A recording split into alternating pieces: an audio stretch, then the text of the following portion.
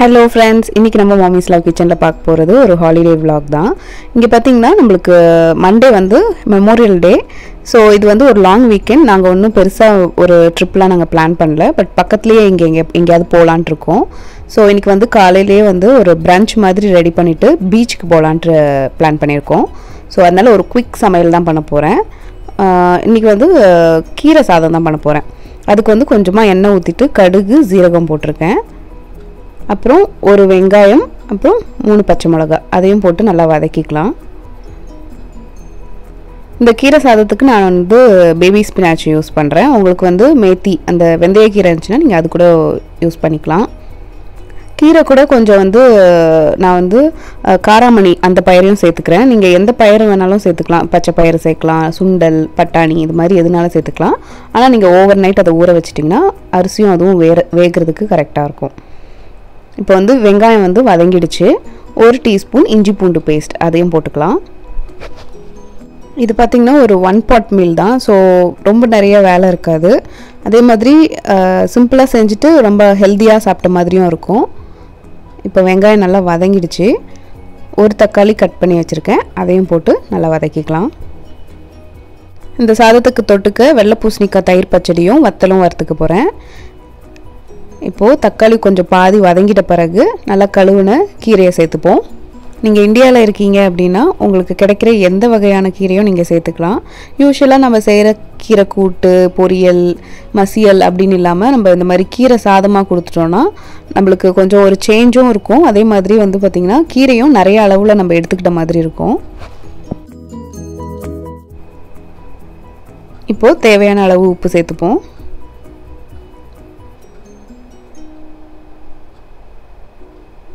அப்புறம் ஒரு 2 டீஸ்பூன் அளவுக்கு சாம்பார் தூள். உங்கள்கிட்ட சாம்பார் தூள் இல்லைன்னா 1 டீஸ்பூன் மிளகாய் தூள், 2 டீஸ்பூன் தனியாத்தூள் போட்டுக்கலாம். போட்டுட்டு இதை மிக்ஸ் பண்ணிக்கோங்க. இப்போ பார்த்தீங்கன்னா 1.5 கப்பு பச்சரிசிக்கு 1/2 கப்பு காராமணி நான் எடுத்திருக்கேன். நீங்கள் ஈக்குவல் ப்ரொபோர்ஷன்லேயும் நீங்கள் எடுத்துக்கலாம். 1 கப் அரிசிக்கு 1 கப்பு காராமணியும் சேர்த்துக்கலாம்.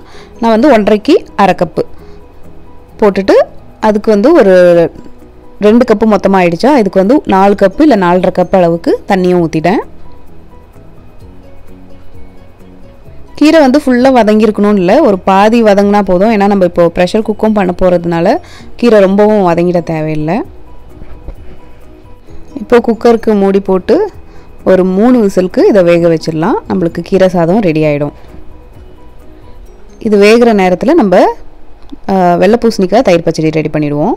இதுக்கு வந்து ஒரு பாத்திரத்தில் எண்ணெய் ஊற்றிருக்கேன். 1 டீஸ்பூன் எண்ணெய், அப்புறம் 1/2 டீஸ்பூன் கடுகு, 1/2 டீஸ்பூன் ஜீரகம், அப்புறம் கொஞ்சமாக உளுந்து, நெக்ஸ்ட்டு பொடியாக கட் பண்ண கருவேப்பிலை, பச்சை மிளகாய். இது வெள்ளை பூசணிக்காய் நல்லா தோல் எடுத்து இந்த மாதிரி பீசஸாக கட் பண்ணி வச்சுருக்கேன். இப்போ நம்ம இதை சேர்த்துப்போம்.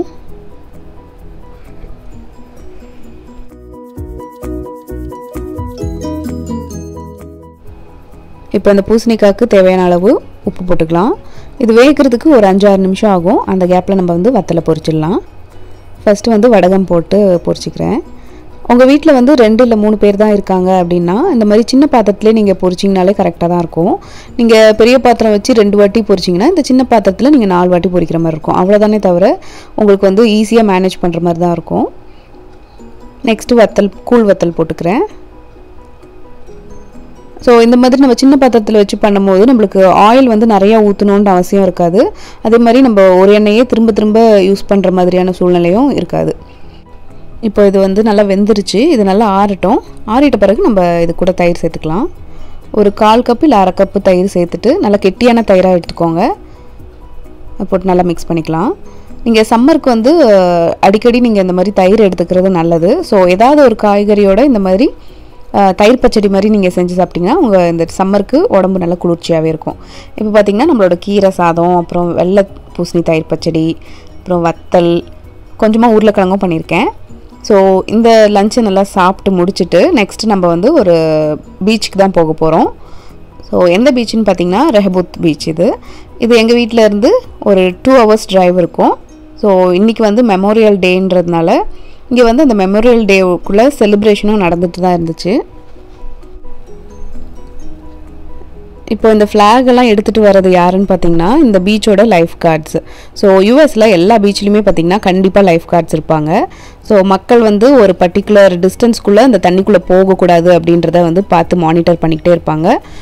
அதுக்கு மேலே போனால் கண்டிப்பாக வந்து இவங்க உள்ளே இறங்கி வார்ன் பண்ணிடுவாங்க. கொஞ்சம் ஸ்நாக்ஸு அப்புறம் தண்ணியில் நல்லா ஆட்டம் போட்டு வந்தாச்சு. ஸோ நல்லா ட்ரெஸ்ஸு காயறதுக்கு ஒரு வாக் போகலான்னு சொல்லிட்டு இங்கே இது வந்து போர்ட் வாக்குன்னு சொல்லுவாங்க. இது ஒரு 1 கிலோமீட்டருக்கு இந்த பீச்சோட கரையை தாண்டி இருக்கும்.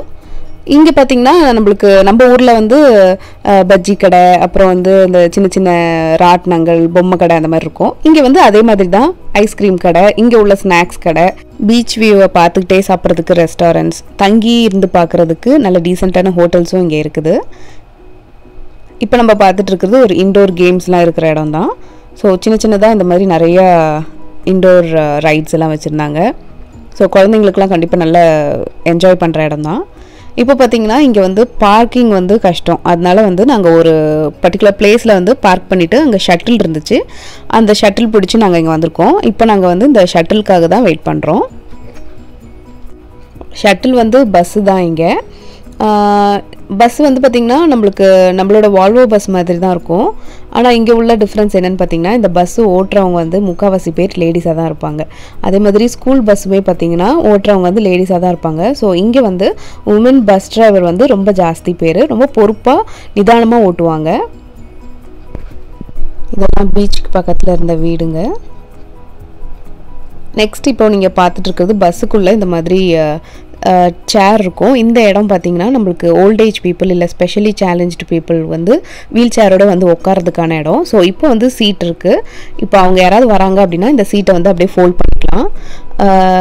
இங்கே வந்து வீல் சேரில் இருக்கிறவங்களுக்கு வந்து ரொம்ப வசதியாக இருக்கிற மாதிரி தான் எல்லாத்தையும் அரேஞ்ச் பண்ணி வச்சுருப்பாங்க. ஸோ பஸ்லேயும் அவங்க உள்ளே ஏறலாம். அதே மாதிரி ஒரே டைமில் 2 வீல் சேர் கூட இந்த பஸ்ஸில் ஏற்றிக்கலாம். ஸோ இன்றைக்கி டே வந்து சூப்பராக போச்சு. இந்த vlog-ஐ நம்ம இதோட முடிச்சுக்கலாம். இந்த வீடியோ உங்களுக்கு பிடிச்சிருந்துச்சுன்னா மறக்காமல் நம்ம சேனலை லைக் பண்ணுங்கள், ஷேர் பண்ணுங்கள், சப்ஸ்கிரைப் பண்ணுங்கள். நான் போடுற எல்லா வீடியோவும் நீங்கள் பார்க்கணுன்னு நினச்சிங்கன்னா அந்த பெல் பட்டனையும் ப்ரெஸ் பண்ண மறந்துடாதீங்க. இந்த மாதிரி இன்னொரு வீடியோவில் உங்களை சந்திக்கிறேன். நன்றி, வணக்கம்.